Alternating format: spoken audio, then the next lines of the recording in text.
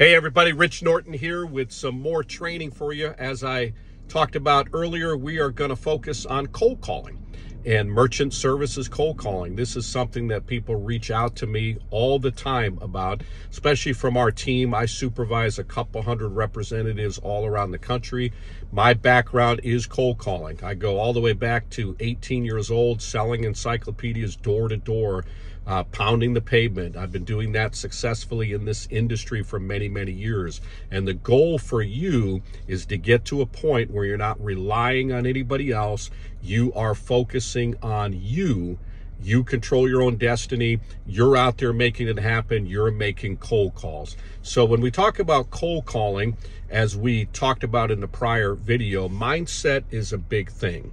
You cannot go out there thinking that you're bothering people. You can't go out there and apologize. Many people do that when they first walk into a business.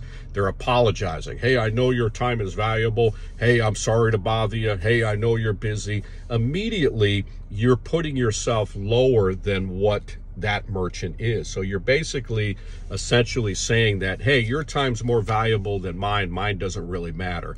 And if you go about that way, you're going to be treated that way. So keep in mind, your time is valuable. Every merchant that you encounter is very fortunate that you have stopped by. Now, we'll spend a lot of time talking about mindset because I know many of you are going to be saying, what do you say? What do you say? Well, it's not what you say. It's really how you approach. It's how you say it. So when you walk into a business, you have to be the most confident person. There's got to be a sense of urgency. They're fortunate that you're stopping by, and your whole thinking is, who are the lucky merchants that get to talk to me today? So when you're walking into that business, you have to be filled with confidence. You have to be happy-go-lucky. It's all about selling yourself. You're going to leave an impression. The question is, what kind of impression are you going to leave? So you have to be sincere. You have to be genuine. You have to be enthusiastic. You have to be real.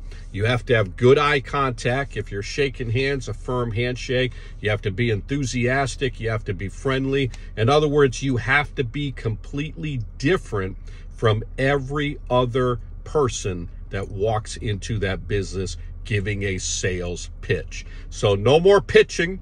We're going out there and we're meeting people and how lucky they are to get to know you. So before we get into what to say and everything else, we'll cover all that. I want you to get this mindset down.